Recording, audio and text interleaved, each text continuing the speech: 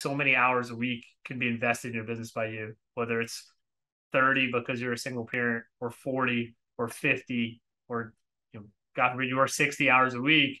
There's a cap there somewhere. And if Yeah. you add an assistant, or I know admins, right, or a virtual assistant become a very popular thing in the industry, where maybe they take on 20 hours a week of things you normally do.